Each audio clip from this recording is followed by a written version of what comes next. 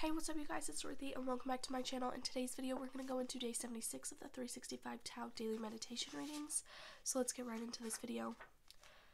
Sanctity, day 76. Every soul is inevitable, inviolable. Any thought can be private. The deepest goal is to find sanctity's source. The body may be ravaged and hacked into pieces, but the mind may never be invaded. It was only when we permit others to influence us that our minds may be entered.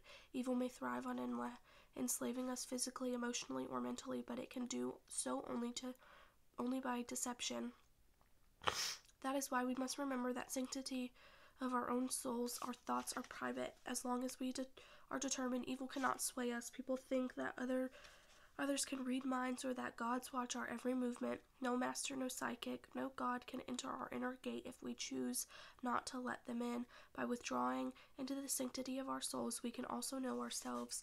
This effort cannot be carried forth by others. It can only be accomplished through the self-effort of living and engaging in ongoing contemplation. Only we can enter the most sacred core of our beings and find the secrets of life. That is the end of this video. I will see you guys in the next one. Bye.